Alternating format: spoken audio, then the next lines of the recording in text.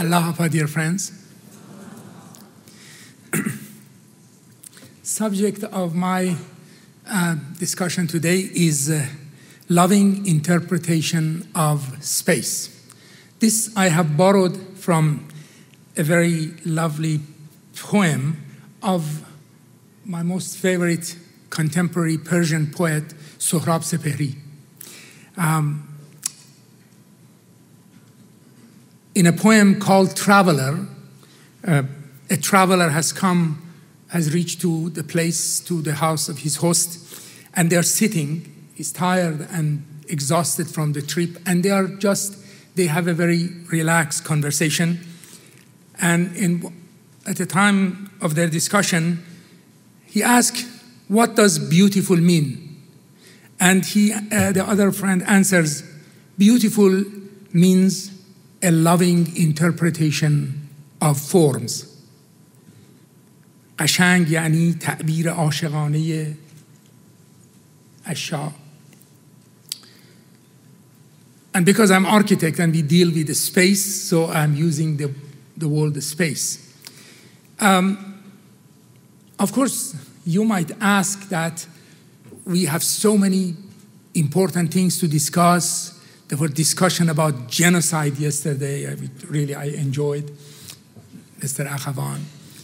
Discussion, we have such mighty plan in our hand that we have to deal with. And why this confused person is talking about beauty, loving interpretation. It sounds, I want to argue, my discussion is that, in fact, we have no other choice. This is what I want to mention in my talk today. That is we have to talk about it. We are bound to talk about it. We have been instructed to talk about it.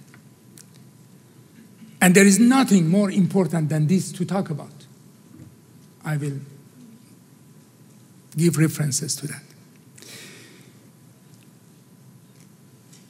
This is dispensation of beauty. The name of God in this dispensation is blessed beauty, blessed perfection, ancient beauty. There should be a reason for it. In a prayer of Baha'u'llah we read, "O my Lord, make thy beauty to be my food." It's too heavy for me. You have to think about it. In a conference of architects in School of Architecture in Yale 2 years ago, the subject of the conference was constructing ineffable, above material, building without material.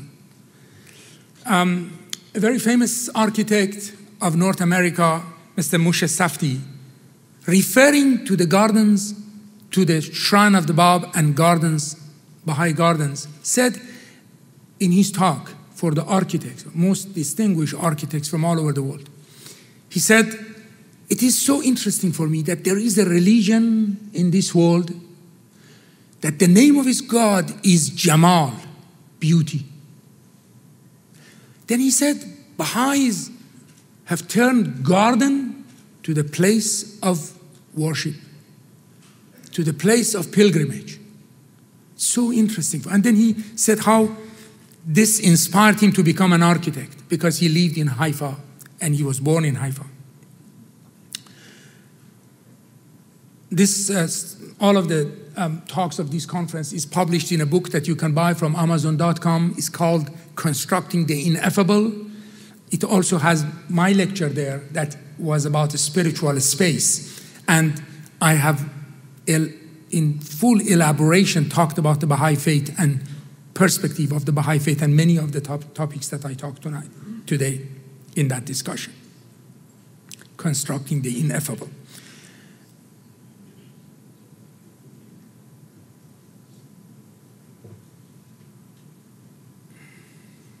In a production of Vision TV that was called Recreating Eden, in an episode that was about gardens of worship, about...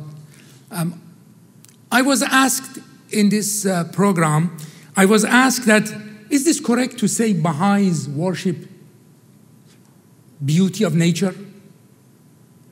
I said, at the risk of being totally misunderstood, like what people consider Zoroastrian fire worshippers, I say yes.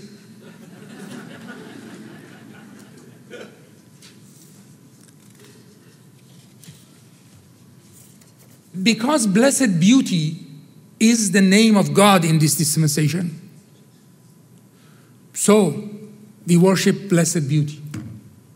We believe that seal of God is seen in the beauty of His creation. He has put His seal in form of beauty in everything. This is from Baha'u'llah in Hidden Words. O Son of Man, veiled in my immemorial being and in the ancient eternity of my essence, I knew my love for thee. Therefore, I created thee, have engraved on thee mine image, and revealed to thee my beauty. We recognize God. The best proof of existence of God is beauty in nature, in everything, in everything. It's unbelievable, the beauty of creation of God. The most horrible thing that I don't like in my life is beetles. Beetles, I don't like. There is a museum of beauty of beetles. You have to see how beautiful it is. It's unbelievable.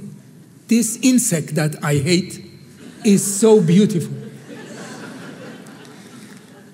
Now we don't talk about the life under the ocean. There is a museum, there is a aquarium in Dead Sea in Israel. It's very interesting. Being under the ocean, 20 kilometers deep in the waters, where there is no existence, nothing can be seen. The most beautiful things that you can imagine, all of them fluorescent lights. They have lights. It's full of it, just like best, most beautiful firework of the world is happening 15 kilometers at the depth of the ocean. For no one. No one is watching it.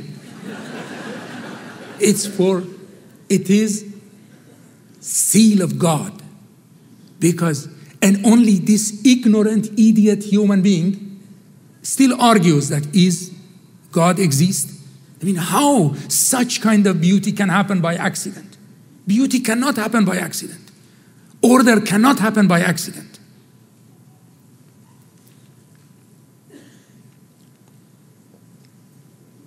But beauty that we are talking, and in the Baha'i faith we are talking, is not material. It is ineffable. The word used is latif, letafat. The word latif in Kitab Aqdas is translated refinement. Letafat is translated to refinement.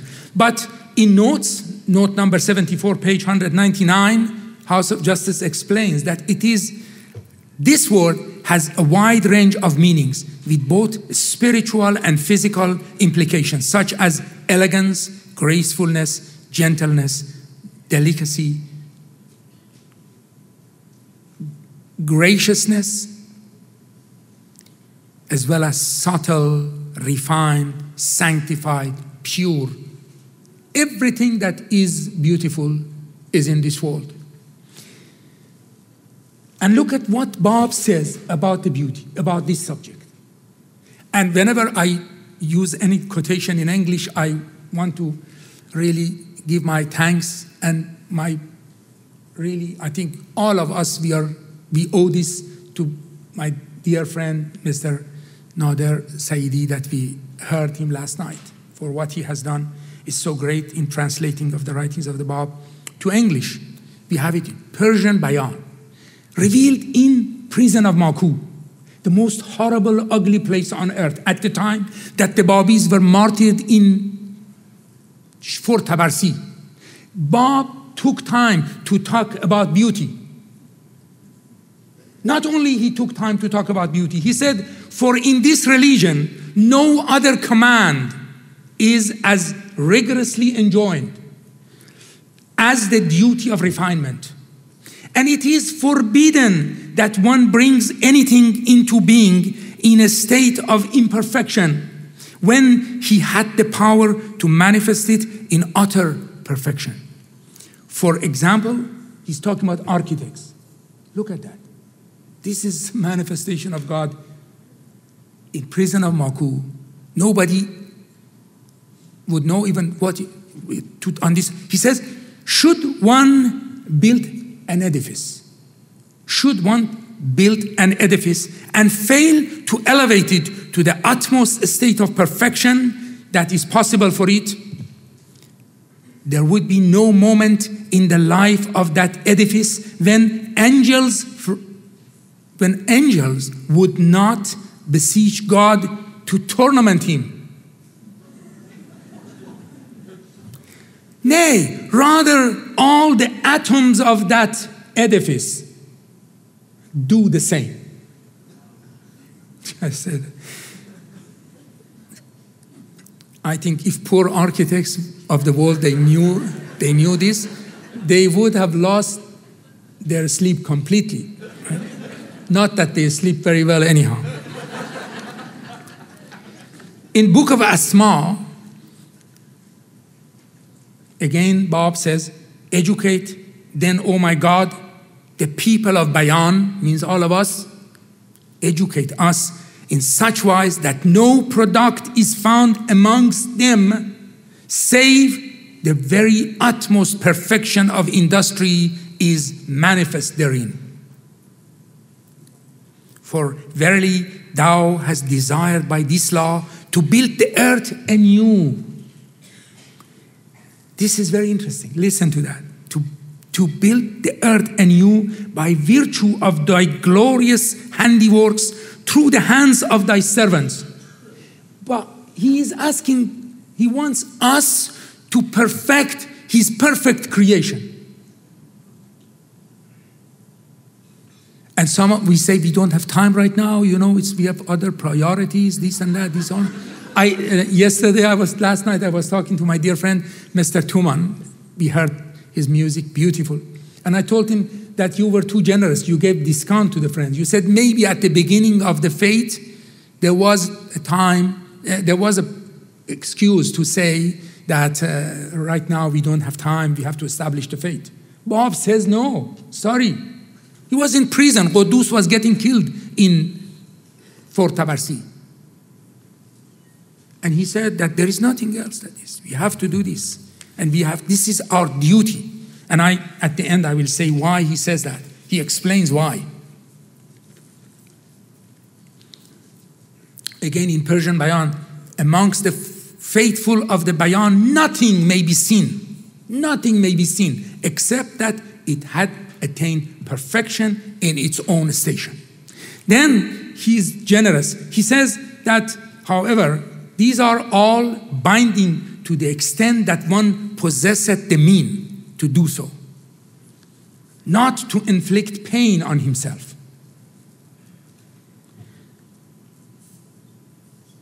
In perfecting things. For God loveth not to behold a believer in the state of grief.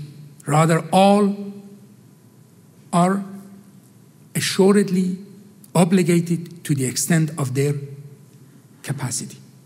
But Abdul Baha takes that discount. He says, men who suffer not attain no perfection. I'm sorry. Now, to return to the poem of Sohrab Sepehri, the traveler is talking to his friend, to his host. He says, why are you downcast? Why are you downcast? Are you feeling lonely? And how lonely do I feel? I think you are a captive of the hidden veins of colors. Captive that is enamored, in love. And imagine how lonely would be the little fish were it a captive of the blueness of the infinite sea. Imagine how lonely would the little fish feel were it a captive of the blueness of the infinite sea. What a delicate, sad idea.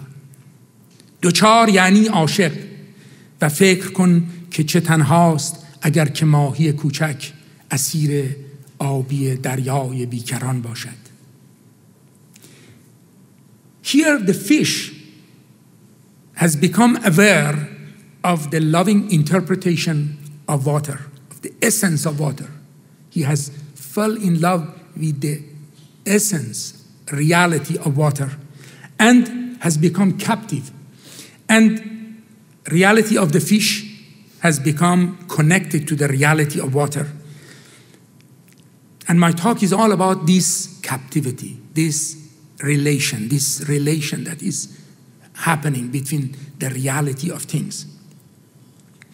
In field of art and visual art, we are aware of 4 dimensions. There are 3 dimensions of length, width, and height that we know, and also 1 dimension of movement was added to that later. They said that movement is in the field of in the art. Picasso spoke about that and brought it up. So we know about 4 dimensions. Water in a glass has 3 dimensions. It has 3 dimensions, but it's not wet. Water in a river has 4 dimensions because it moves, but it's not wet. If we do not exist, water is not wet. Because wet does not exist. A rainbow is water. Rainbow does not exist. You can never reach to a rainbow. You can never go through a rainbow. You can never touch the rainbow. It does not exist.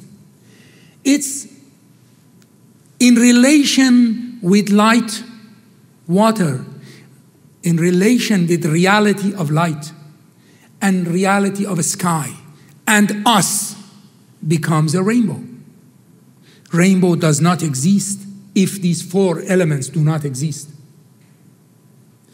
But yet it's so beautiful. It's there. It exists. Oh, we see it. It's there. But you can never go through it. You can never reach to it. I have tried once.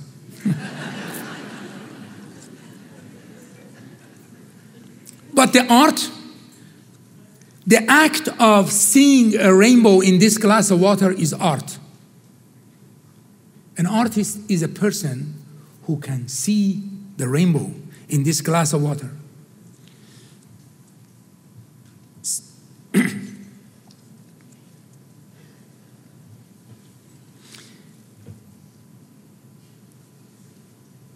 In my opinion, it is in the Bahá'í interpretation of art, which is the loving interpretation of art, which the 5th dimension is interpreted by Abdul Baha. He explains this 5th dimension, this totally the reality of things in necessary relations inherent in reality of things. Says that everything has a reality. There is an inherent, necessary relation between reality of things. It is not in our hand, you and me, and this building, and this light, and everything has a reality, and we all have relation with each other, whether we like it or we don't like it. We have this relation with each other. understanding of these relations is what Abdul Baha describes. Later I will talk about that. What we know in a good poet, a good architect, a good painter, a good musician, does not say that this is good, this is beautiful. Invokes the feeling. If the art is only 3-dimensional, you have to talk about it. You have to say, this is beautiful. Look, this is beautiful, because it's like that. But in real, when it has become a real art, in the Baha'i interpretation of art, artist just creates a background. He creates a boom, a ground, invokes something that we can participate in that, and together we can make it beautiful. Together we create that. When we look at the paintings of sunflower fields of Van Gogh, it's not only sunflowers. It's much more than pictures. You can see the reality of wind, sun, lights, his feelings, his emotions, everything together in that painting. All together, it creates that beauty. Together with us, we create beauty. A Baha'i artist creates a mirror, puts in front of us, and our imagination, from the image, from the mirror of our mirror and his mirror together, it becomes an infinite, totally a new vision is created, which is really the loving interpretation of form. It's really the essence of beauty. It's much more really majestic and beautiful than what we really know.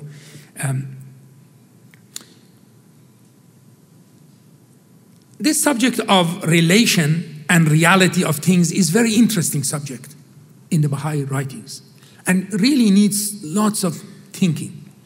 Abdul Baha, in Tablet of Hague, he says, talking about he says wise souls. Yesterday we heard from Nader that wise souls are intellectuals, are artists, are scientists, are scholars, are writers, are musicians, poets. The wise souls are aware of the necessary relations inherent in the reality of things. Definition of art, Abdul Baha says to us. Then, in Tablet of Dr. Forel, he says, talking about nature, he says nature is the essential properties and the necessary relations inherent in the reality of things. Then, in another place, talking about love, he says, love is the vital bond inherent in accordance with the divine creation in the reality of things. Then in some answer question, he says religion. Religion is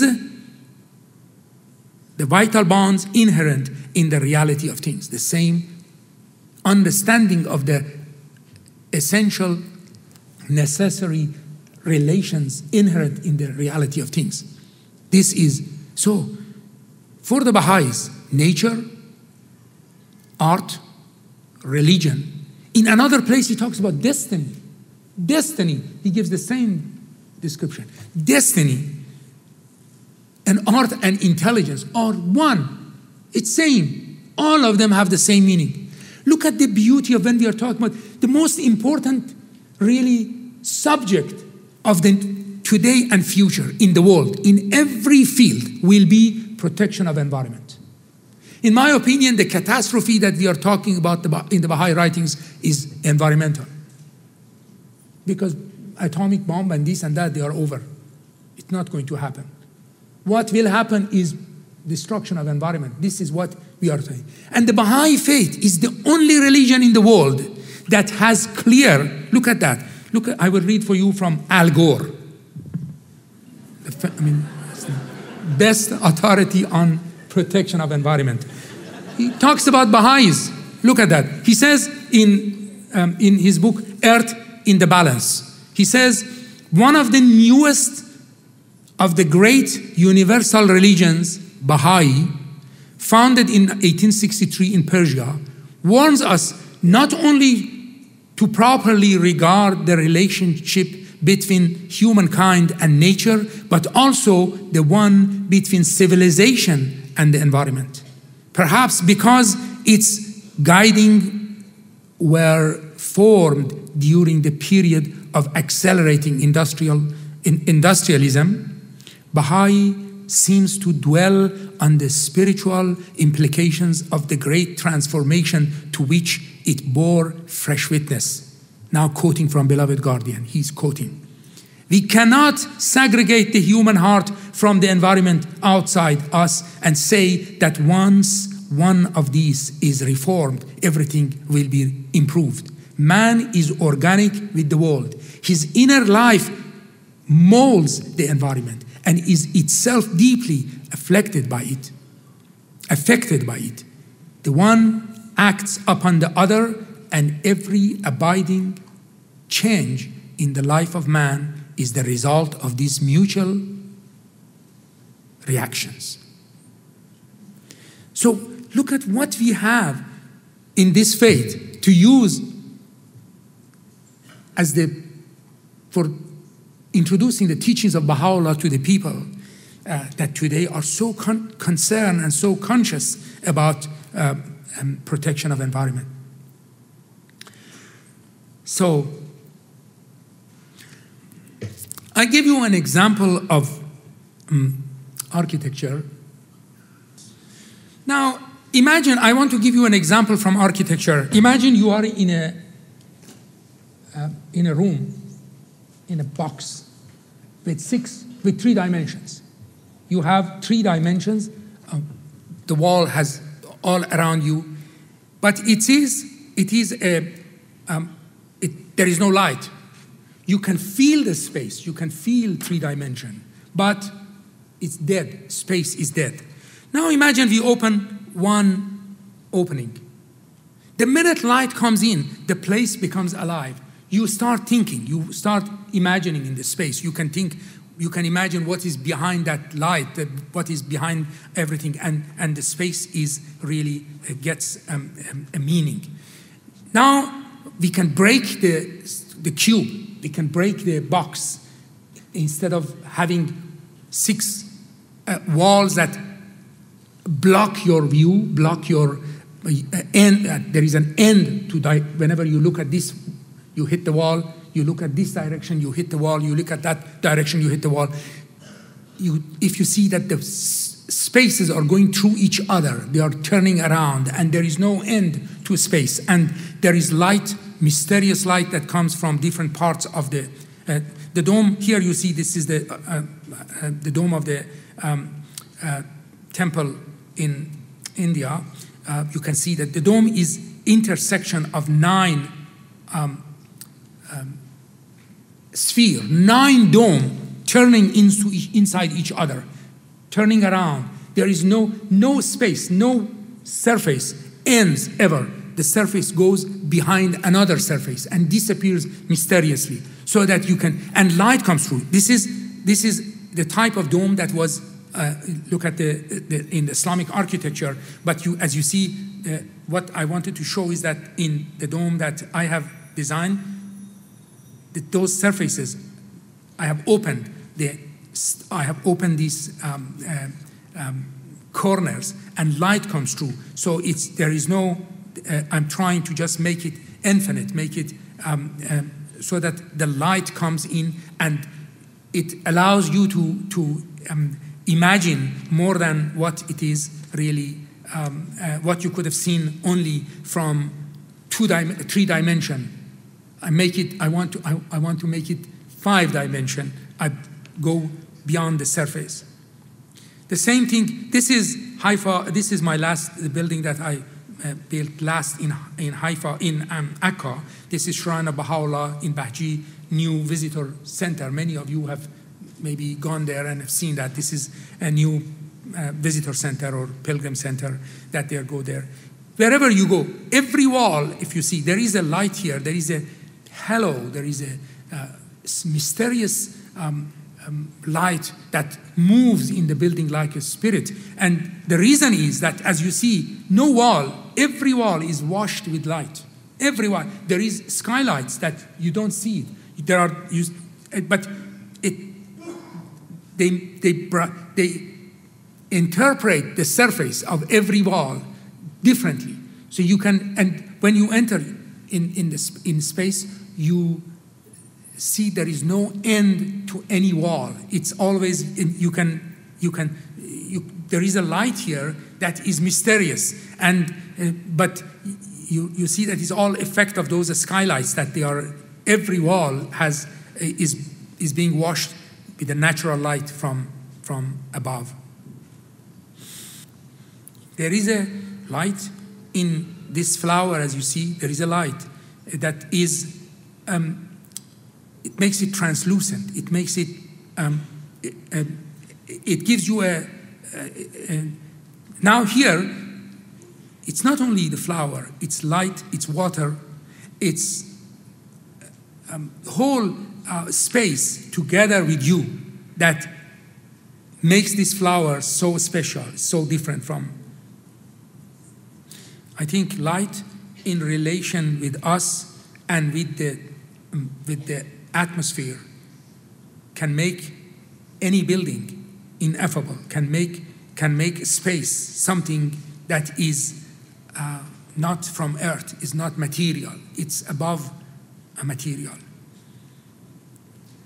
And that is where we have to create, when we are talking about a spiritual space, you are not, the aim here is not to have a beautiful garden. The aim here is not to have a beautiful building. The aim is to have a spiritual space where I say a spiritual space, beautiful space talks to your heart. A beautiful space talks to your mind, talks to you. A spiritual space talks to your spirit, to your soul. You get different. I think God is in details. That is what I believe. God is in details. Beauty is that. You have to take a flower and look at that very closely and look at the details, how the colors are merging with each other, how the details are. That is so important. This is a French photographer that has taken photographs from kite. Look at by kite. And how the kite have been, if you look, the kite, the camera is now standing right at the center of the building. Not 1 millimeter here and there. Not 1 millimeter here and there. And but then, and you can see that I tried to reach to perfection. This building is plus minus 3 millimeter tolerance. The building that is 35 meters, in some places 40 meters high, it has tolerance of plus minus 3 millimeter. And because of that, when you look at the symmetry, compare the distances with the pools, and you can see, look at how symmetrical it is. And it may not be needed. We can argue that it's not needed, but I think there is something interesting in details. If you go to the top of the dome of the Shrine of the Bab, right at the top of the dome, where nobody ever goes. If you go, it's only for technical matters. I went up there because we were supposed to inspect the dome, behavior of the dome and this and that. Maybe once every 10 years, I don't know, 20 years, somebody goes there to just check the things. Right at the top of the dome, there is a ventilation. There is a space for opening where you can go out, in fact, out of the dome. The most beautiful, elegant detail, bronze detail that Mr. Maxwell has designed. When you look at that, you was wondering, why all of this beauty here when it's not going to be seen at all? But you see, I think it releases a power that makes that whole space. I mean, even if I had not seen it, I would have felt that power, that relation that it has with this the beauty and perfection that it creates that kind of a spirit that will touch our heart. We know something special. There was a beautiful story I heard recently. I heard about this last years after revolution of Iran and suffering of our Baha'i friends. I was told that there was in a small city, they were possibility that they were attacking, they wanted to attack the Baha'i centers and destroy everything and burn the books and all of that. And Baha'is were nervous and conscious about that why this is going to happen. And they were talking to each other that, what to do with the books, and they couldn't hide it somewhere. It would have been more dangerous. And one of the illiterate Baha'is that was there told them that I have a suggestion. He said, I have some life-saving. You also let us all contribute. Buy the most elegant material. Cover all of these books. So when they burn, they are beautiful.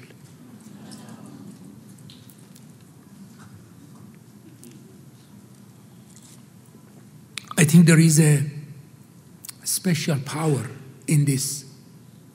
It's really true. And people, we feel something, there is no dispute that a rose is beautiful. Everybody knows. Whether you are a scholar or you are a construction worker or you are a laborer, whoever you are, you appreciate that rose is beautiful. Now, an artist could explain it, why it's beautiful. Go to write a book about why a rose is beautiful. It's not important. The fact is that it's beautiful and everybody feels that it's beautiful. And the other one, the one that is not educated also will feel that, has that feeling that it's beautiful. So this is really when you go to spaces where you don't know what is it, but you like it. Or you go to a place and you don't know what it is, but you don't like it. They have spent so much money, so much elegance, so much thing, but you don't like it. It doesn't talk to you. It doesn't touch your heart. That is what is really important in a building.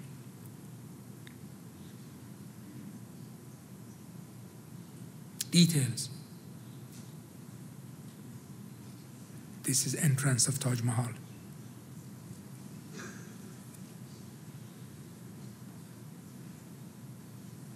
People, when they come to the temple, they respect it. From every religion they come, they respect it. But I think they respect it because they like the beauty and they feel that spirit in the space. This is just an ordinary day. There is a record of 150,000 visitors in one day.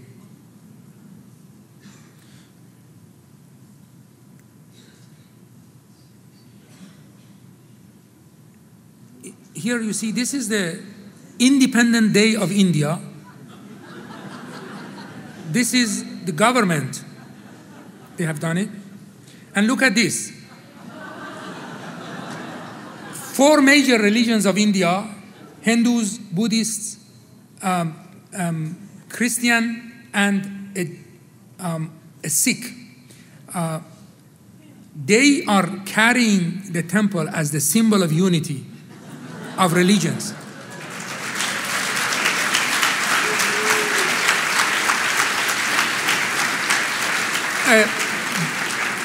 Baha'is have had nothing with this.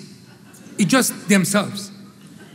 So that is why I will tell you, this is an exhibition right now in city of Bangalore. Right now it is on up to 10th of September, I think will be on. And you see that how they've used, again, their own choice. They invited Baha'is and all of that, and they have made the whole temple with roses. I was told that it's written that 300,000 roses have been used. This is the information center of the temple.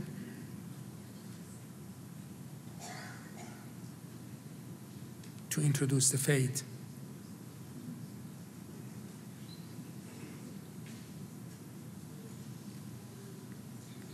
I have to be fast, my time is getting over.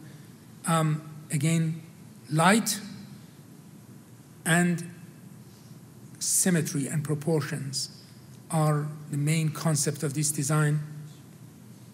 Colors, details. There are almost 1,000 drawings for details.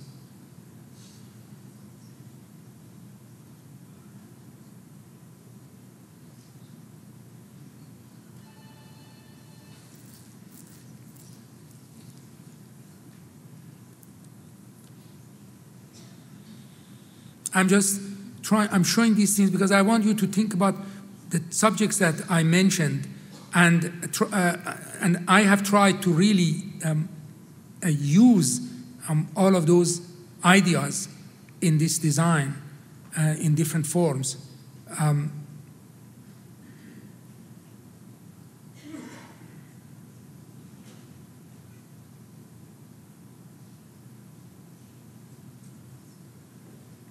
This is famous Sa'di, famous poet of Iran, his grave. And I want to show that space of Shiraz. This is city of Shiraz, to compare it, because we wanted to have the fragrance of the gardens of Shiraz here, birthplace of the Bab. This is Maku, where in this prison, Bab spoke about that beauty and that perfection, and said there is nothing more important for us. And he said he didn't have one light at his presence, and that's why we have flooded this mountain with lights in memory of his dark nights in prison of Maku.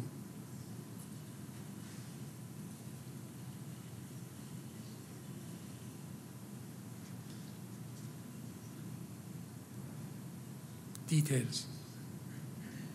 Spend months to give this appearance to this fountain, to be crystal clear water, peace, not too much noise, not too much foam. Details. This is the shrine of Baha'u'llah, the new garden that was in front of that visitor center that I mentioned. Again, you see, just all creating. It does not, these are not real arches, it's not architecture, but it just gives you the impression. It's trying to create a palace in space. Gives you direction to the shrine. This is a garden in Shiraz.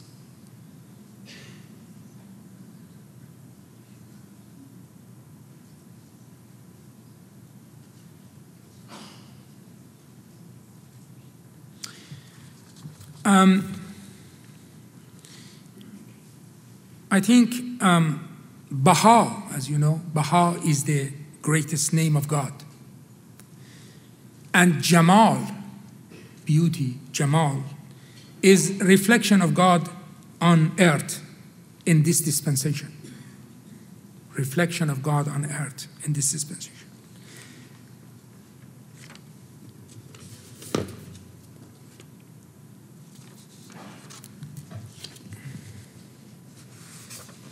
Loving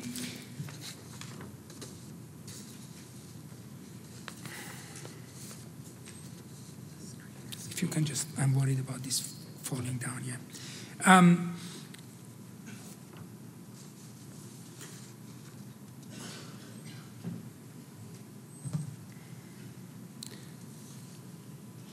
Loving interpretation of the world.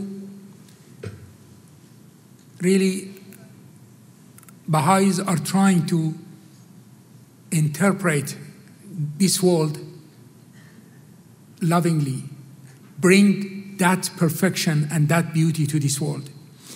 And if that perfection that we spoke about it in Holy Writing is reflected in our life and in our work, we do not need to do anything else. The masses of people of the world are going to become Baha'i by us. Just the fact that they see that. Look at what Bab says in Persian Bayan, talking about the same perfection and beauty. He says, should there be a faithful believer in the Bayan, in the far east of the earth, he would be beloved in his station. on account of his beauty and the beauty of all that he possessed. And this is the most mighty path. That beauty is the most mighty path for attracting the people of other religions to the true cause of the all-merciful God.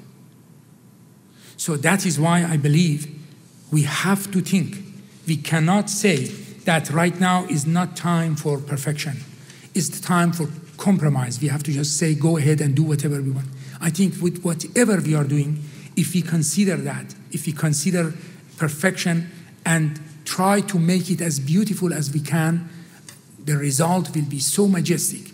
And I think that is the task that our artists are really doing. And during these days of conference, we saw and we were so moved by all of the beauty of their work.